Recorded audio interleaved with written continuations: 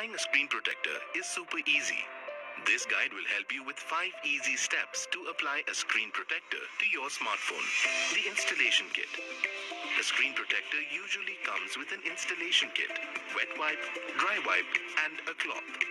Step 1. Prepare. Pick a clean space to avoid dust or other particles. Wash your hands and let them dry. You can even switch off the fan if required. Start by removing your phone's cover and any existing screen protector. Step 2. Clean. Use the wipes. First wet wipe, then dry wipe. It is important to clean the screen properly to remove any type of dust. No dust will mean no bubbles during application. Step 3. Align. Hold the protector from edges and take care not to touch the sticky side. Align with the device, starting with any one reference point. For example, it could be the speaker or camera lens at the top, or the home button, brand logo at the bottom. Step 4. Drop. Let the weight of the protector fall on the screen gently.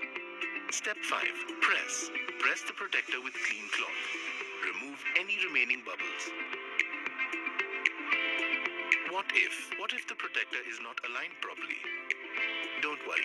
Just remove it quickly from the corners and then repeat the process. Take care not to touch the sticky side when removing the protector.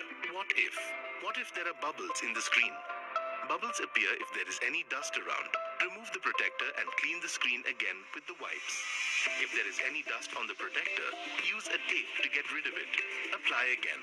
Just 5 easy steps.